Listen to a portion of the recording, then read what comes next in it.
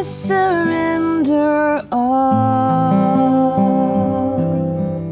I surrender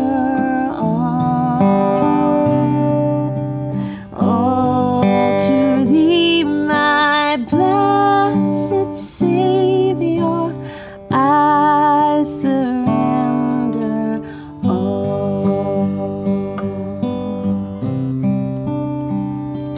It's a pretty familiar song, and probably like you, I've sat in church and sung it a dozen times. But did I really mean it? Surrender?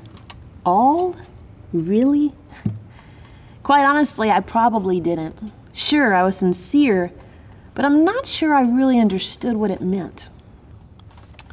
Over the past several months, I've been exploring what real surrender looks like. And by diving into the Bible, I've discovered some truths that I would love to share with you. I'm calling this study, I Give Up, the Secret Joy of a Surrendered Life. I believe that surrender isn't just a one-time decision made during an altar call or in the heat of the battle when you're at the very end of your rope. Surrender is 1,000 little choices made day by day, moment by moment. And in this study, we'll look at why we should surrender and how it can be done. Because giving up is scary, but it's a freeing experience. And here's your chance to give up. Let's do it together.